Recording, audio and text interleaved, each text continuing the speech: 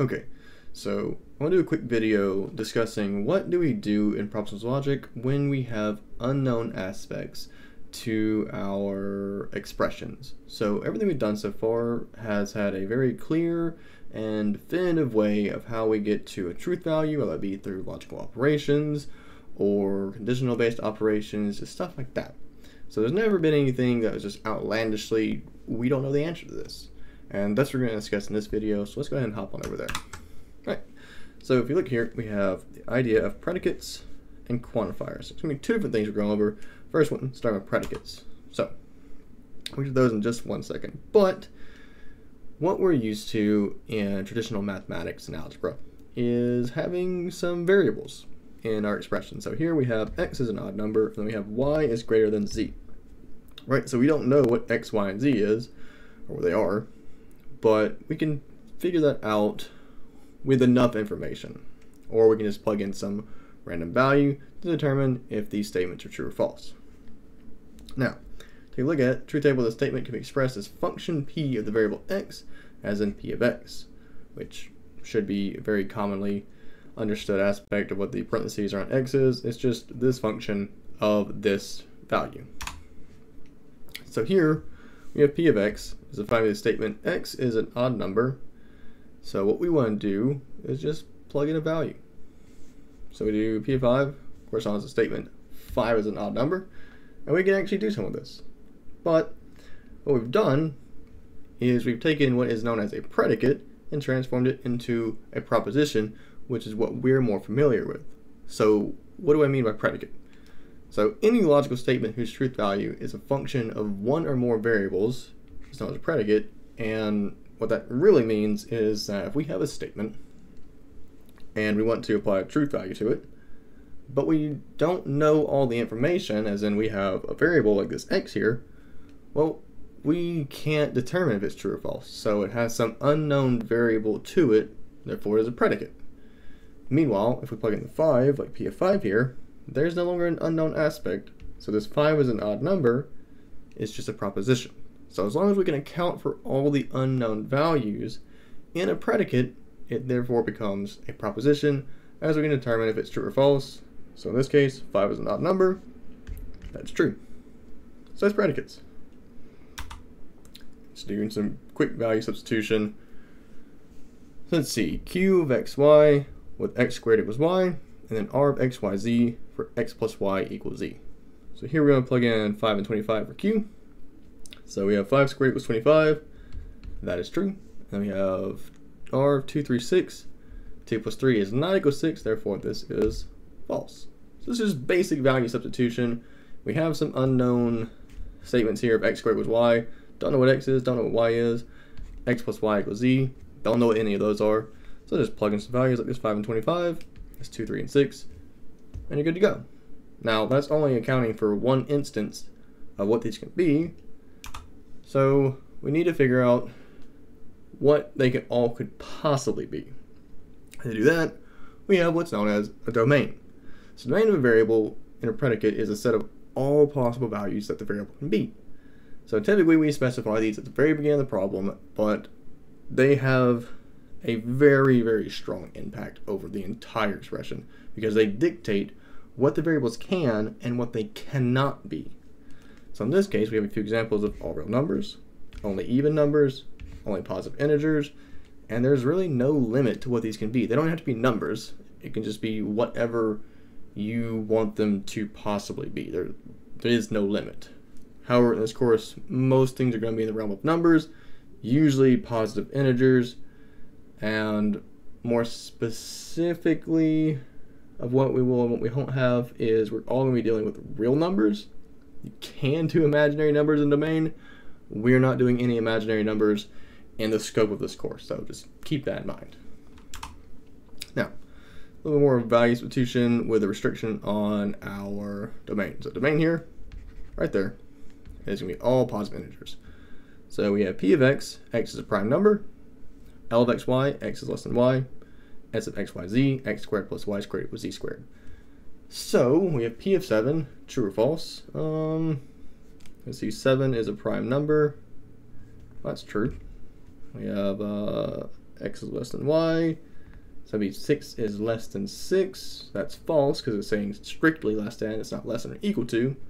So that's false. And then we have x squared plus y squared equals z squared for 3, 4, and 5. So that would be 3 squared is 9, 4 squared is 16, 5 squared 25, 9 plus 16 is equal to 25. So it's true. So we should end up with true, false, true. And we do. So that's not too bad. Again, this is just specifying what we can, what we can't have. So we can't plug in any negative values here or 0. And they all have to be integers, so no floating point. And then we just did some basic value substitution.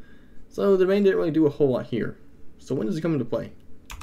Well, it comes into play when we want to do quantifiers. So if a predicate has all unknown variables accounted for, it becomes a proposition since the unknown element no longer exists. Everything we've done so far has been direct value substitution, so it only dictates the true or false value for the specific instance that we plug values into. And like I said, that's not really extremely helpful unless we have just one specific question. But what we can do is use what's called a quantifier. We're going to go over 2 of those, universal and existential. We can use those to account for every single value in the domain.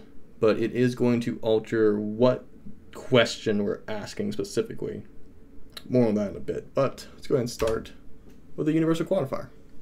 So the logical statement of this upside down a of x, p of x, reads as for all x, p of x, or for every x, p of x. So the universal quantifier here is an upside down a, and if we have that in an actual statement, then it is now a universally quantified statement. So universal x p of x asserts that p of x is true for every possible value for x in its domain. So if we were to do a domain of all positive integers, the statement that we are saying needs to be true for every single positive integer possible. And that is an infinite amount, but it is possible to do it. Now, universal x p of x is true if and only if, p of n is true for every n in the domain of variable x. So what we can actually kind of break this down as is this universal x p of x is the same as p of a1, conjoined with p of a2, conjoined with p of a3, so on and so forth, until eventually get to the last value, if there is a last value. But what's happening is this is true, conjoined with true, conjoined with true, so on and so forth, conjoined with true, and then maybe after a trillion trues, we get a single false. Well, that's false. Do the same thing if we do 1 times 1 times 1 times 1, so on and so forth, times 0. We have a trillion ones here, 1 times 1 times 1 times 1, and eventually we hit 1 times 0. Well, since it's multiplication, the entire thing is 0, just like the entire thing is false here. So, proving a universal statement, or universally quantified statement, true, is much more difficult than proving it false, because we need a near infinite amount true values as opposed to a single false value. So it's very easy to disprove a universal quantifier, and we can do that with counterexamples. So an element with a domain for which a predicate is false. So let's see which of these are false. We have the domain of all positive integers. We have universal x, x squared is greater than 0. So that means that every single positive integer that we plug in here should be true. So let's see. The lowest value we have is 1.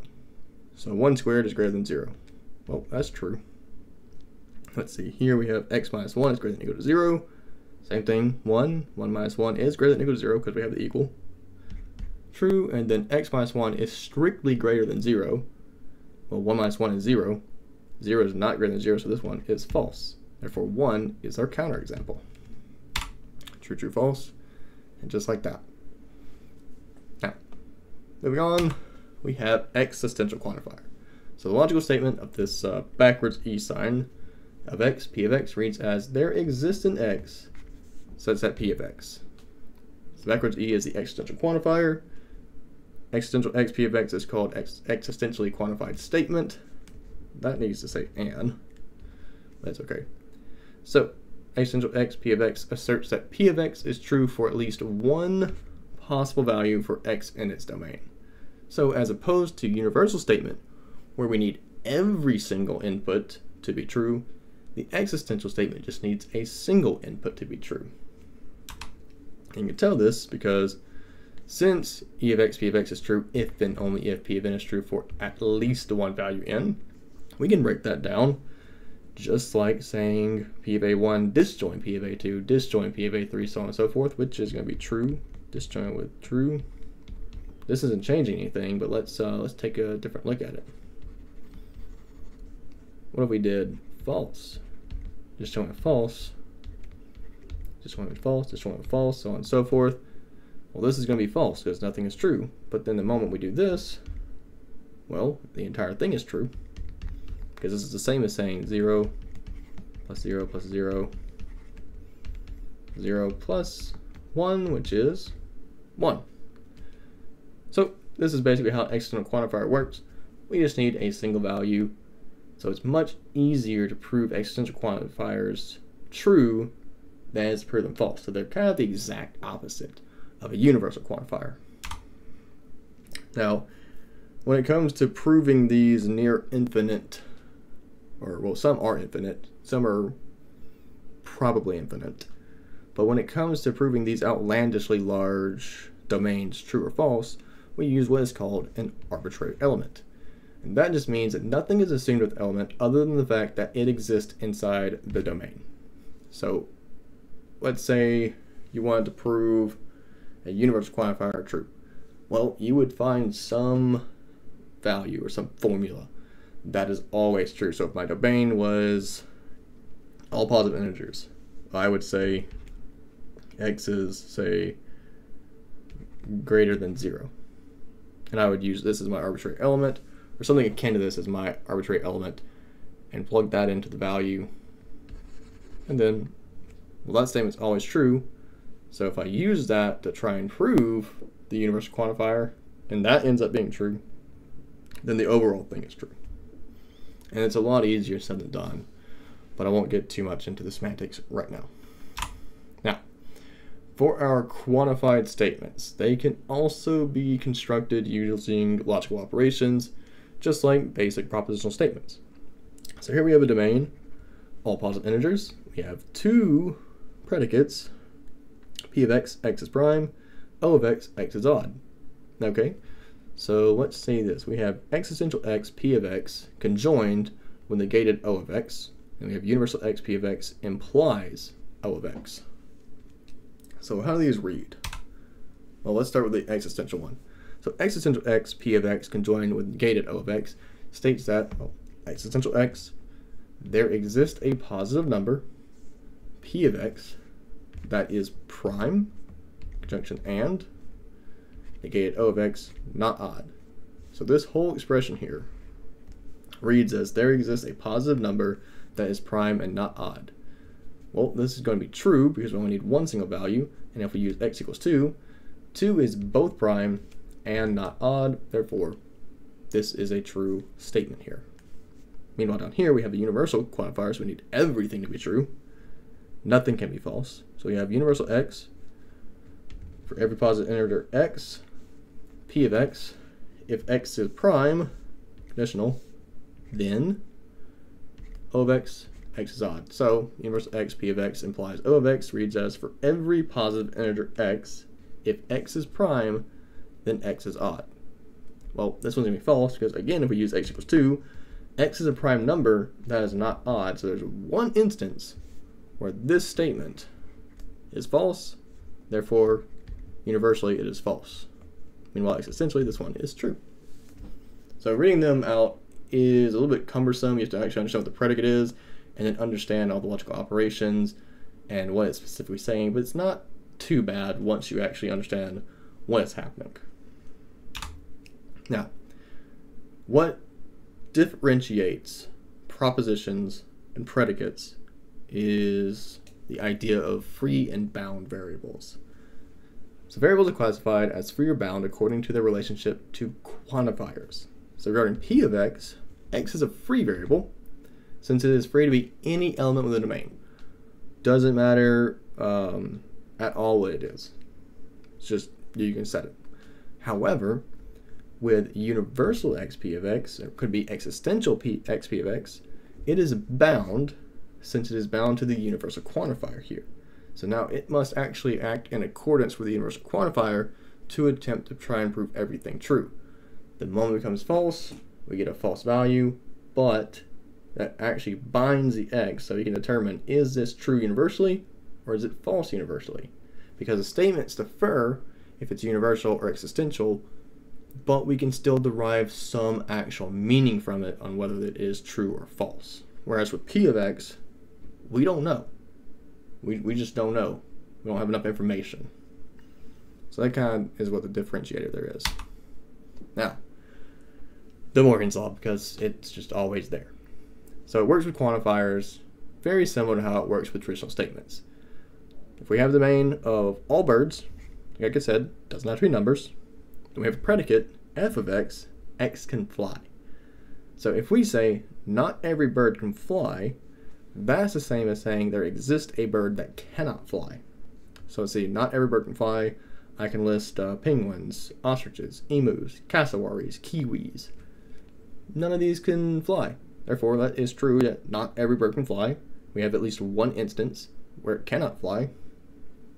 So yeah. And then there exists a bird that cannot fly. Again, the same examples. So there exists at least one that cannot fly. And then we can translate these English statements to logical statements by saying not every bird, that's the universal x negated, can fly. That is our predicate. So negated universal x f of x.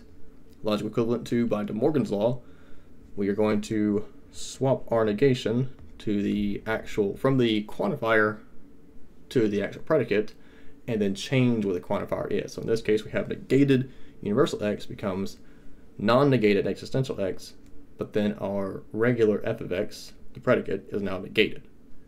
So there exists at least one bird that cannot fly. So if we have negated existential x, p of x, we apply De Morgan's law, we end up with universal x not p of x. So yeah, not too bad. So overall, that is the idea of predicates and quantifiers, and it kind of summarizes as what we do whenever we don't have all the information for our statements, because we can't derive a true or false value if we have unknown aspects to it. But we can alter the question we're really asking and saying, hey, do we care if this is true all the time, or are we just asking, is this true at least once? And the moment we do that, we can actually quantify some genuine true or false value to the statement. So it's not exactly the same question, but it's asking a question in enough detail to derive some answer if we have a domain. So using domain and using a universal or external quantifier, we can solve a predicate and transform that into a proposition, thus giving us an actual dignified true or false result. So that's all for these. Hope you learned something, and I'll see you in the next video.